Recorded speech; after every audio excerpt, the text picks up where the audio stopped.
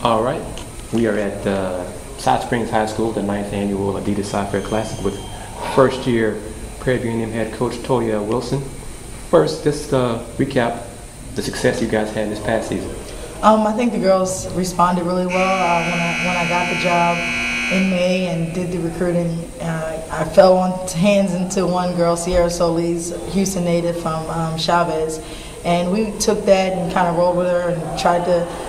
Everyone we had from the season, we wanted to build around each other and kind of keep the same system that we did with Coach Cooper the last few years. I was with her under her wing, and I think we took that into the season. We played in the Rice tournament. We won that tournament. We went to Oklahoma and were the runner-ups playing Oklahoma in the championship game. And we almost beat Iowa State at the end of the out-of-conference season. So I felt that the girls were gelling a lot and they were getting to know each other's strengths and weaknesses.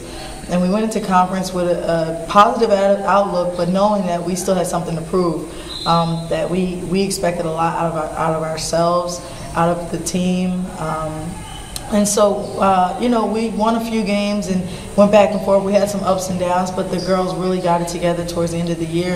And we went into the conference tournament, the second seed, and ended up playing Southern in the championship game and won and continued into the NCAA tournament, continuing our postseason run that's making it 5 years straight.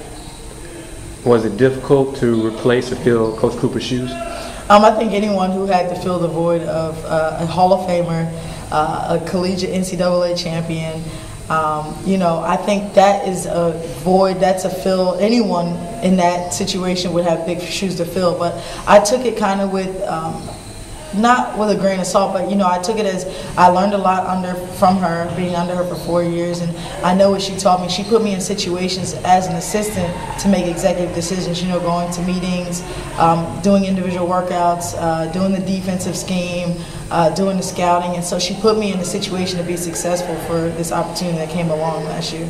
Describe your coaching philosophy.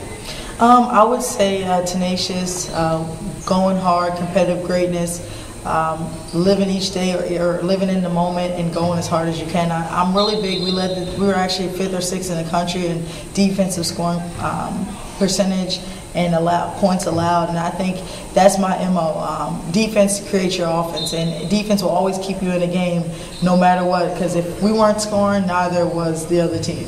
And so that was really, just going hard and being successful on and off the court. You're a student athlete, not an athlete student. So, you want to be successful off the court, then bring that on, that same success, because us as coaches are the mentors of these kids and the role models, and we have to teach them these are just life skills for the life down in the real world. And so that's what I look for. Even though I'm young and I'm 29, but been coaching for going into my 9th year, I feel that I've grown mentally a lot older than my age shows. Well, just to piggyback on that, promote your program. Why should student athletes want to come play for you? I think Prairie View produces productive people, productive citizens.